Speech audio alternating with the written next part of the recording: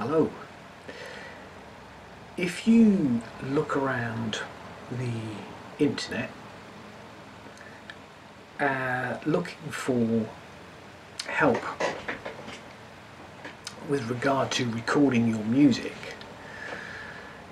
you will see an absolutely overwhelming supply of really useful videos and tutorials, and they range from, well, just every aspect actually of writing and recording your own music. I've watched many of them. I've taken and learned good, useful information from many of them.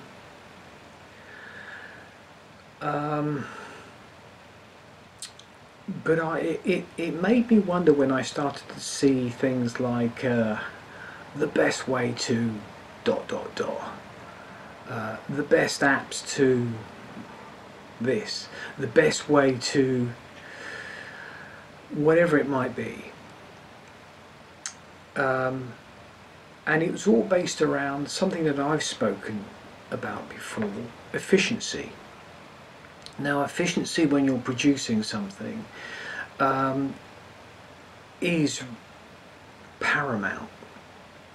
When you actually know what you're doing and you want to achieve something, the quickest possible way that you can achieve it has to be the best way. It's about being efficient and effective. So a lot of these videos do a brilliant service. It makes sense. Why would you not want to be efficient? Well, I just want to throw a little bit of a curveball on that, because I think there is a place for inefficiency. Just bear me out. I'm not playing devil's advocate here. It is something that I've thought about, and in particular because of the way I record and produce music and pretty much anything that I do. There is an element here that I'd like to explore further with you, and that is the idea of being inefficient. And I know it sounds wrong. Just bear me out. So, I'm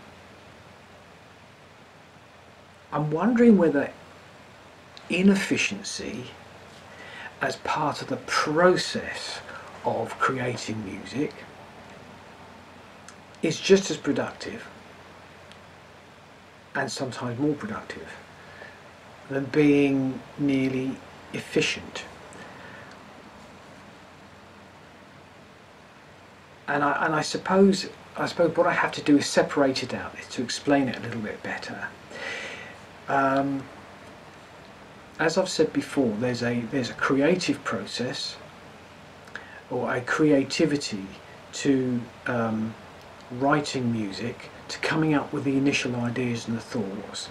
And then you could quite easily say, oh, there's also then the productive element, which is I've got lots of bits and pieces. How best to get those down efficiently on a DAW, or however you want to record it. How best to catalogue those ideas so I can find them later. How best and the most efficient way to put the tracks together in the particular software or hardware that I'm using. Again, efficiency. How best to then mix down all my tracks. Efficiency. How best to manage my time, myself, my ears, so that I don't overdo the listening. Efficiency. How best to master my tracks and what apps or techniques I should employ. Efficiency. you see, everything can be about efficiency, being efficient, and that's a good quality, because it is about being ordered and knowing what you're doing, or getting tutorials from other people who knew and know what they're doing, and you can take those on board and use them as part of your production. Where I break away from this is that sometimes the creative element, the most important aspect of it, is about being there. And by that I mean always being in the moment of searching, always being, apologies for the term, mindful of what you're injecting into this process. Now, the process might be slightly random. You might be lost searching for an idea, searching for inspiration, got a glimmer of something going on in your head, and you've got an instrument, or you've got a vocal line, or you're clipping some samples, and or you hear something and you're searching for it.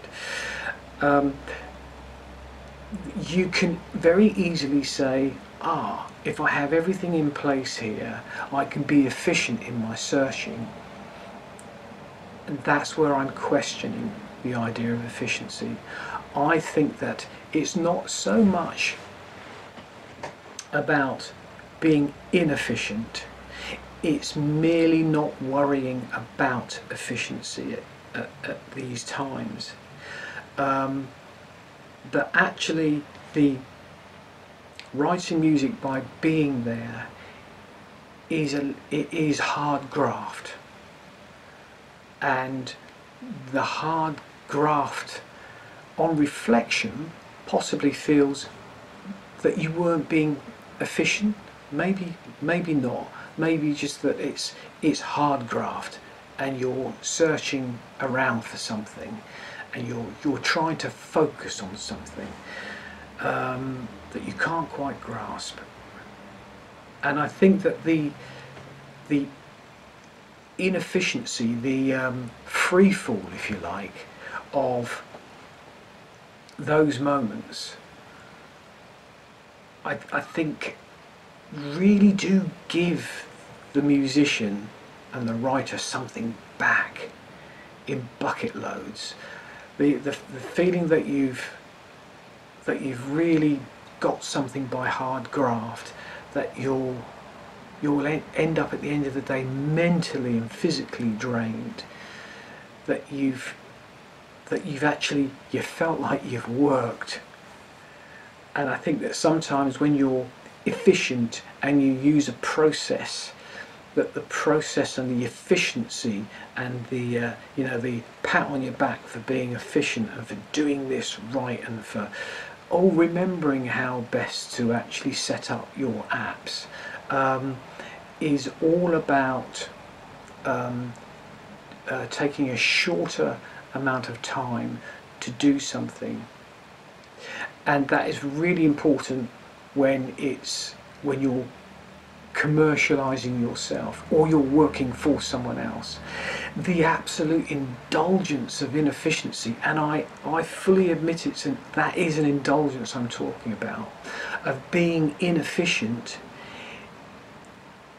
is the freedom that I think can release the creative ideas and the concepts, and release that chord structure that you were looking for, or that other way of thinking. The inefficiency of not always having a rigorous way of looking at stacking apps and using your plugins in a particular way, although we all have our favourites, becomes a thoughtless process. And sometimes it's really important that it is a thoughtless process, because you go, well, I stack these up this way to do so that I'm mastering. This is what's on my mastering chart. Absolutely right, it works. Why would you want to just forget about that and do something different each time?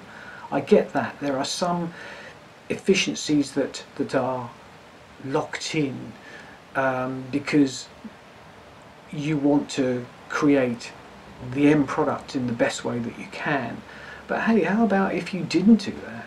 How about if you said, if you just decided to mix something and master it in mono? Through an inefficiency, through forgetting to do something, or just saying, why do I want it to be squeaky clean? Why do I want this to be sounding like something on the radio, or sounding like this thing over here? And I think that's what the inefficiencies do. The brain is allowed free rein, the thought of, why should I do this the same way? Or not even necessarily consciously thinking about it. The fact that you've lined up different apps, different plugins, maybe no plugins, and you start from scratch. Sometimes that inefficient way of working at that stage of writing music is an interesting one, because then you're not treading the same path. So your sonics, your treatments of musical instruments might be different, and therefore that difference makes you think about mixing in a different way. And I think that's what's really interesting about the idea of inefficiency. I suppose what I'm saying, to go back to the order chaos thing, is that what you're doing is you're plugging in chaos, a little bit of chaos. And I think that's really important. If you plug in chaos, what you're doing is you're plugging in chance.